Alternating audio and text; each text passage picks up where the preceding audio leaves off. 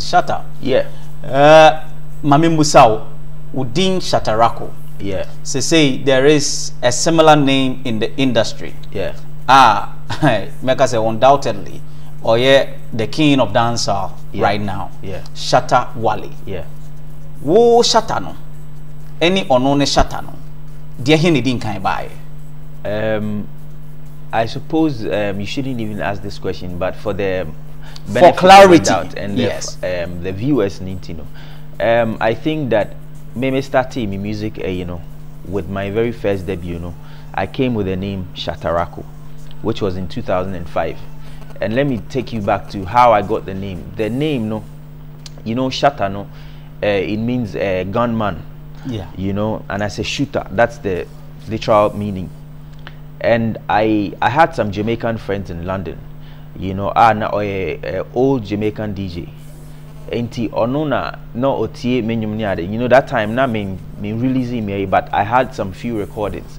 Enti he actually that time na me use just me din Rako. And because I was on radio, I was DJing and all that. Enti na DJ Rako. Enti onona or BB, he just said something sometimes. Say, yo man, you're lyrical Shatta, you know.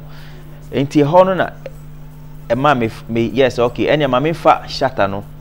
And Rako because he meant the Shatta as in a lyrical Shatta. You understand? Ain't he a honor na me fa Eddie cameo and 205. Yeah, that was in that was even before I came to Ghana. Okay. But of course me releasing na made it by.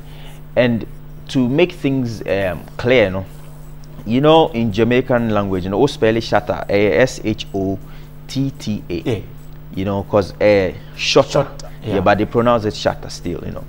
But because I wanted it to be different, you know, and I made me changing it and Shatta. So that's why I said that anybody that spells it like how I spell it, you know, is a copycat. So you mean Shatta Wale? Yeah. Okope me straight. Shatta Wale. I mean, the only Shatta Wale din who Shatta nene Shatta Wale die Shatta no. Why the original? Me, of course, I am the original because me started in 2005 with it. That time he was bandana, of course. Ain't you know, and even if Shatta is a word anybody can use. That's why I don't even talk about it because anybody I say Osi Efrel Kwame. Now we use Frau Kwame but the thing is, I started using the name.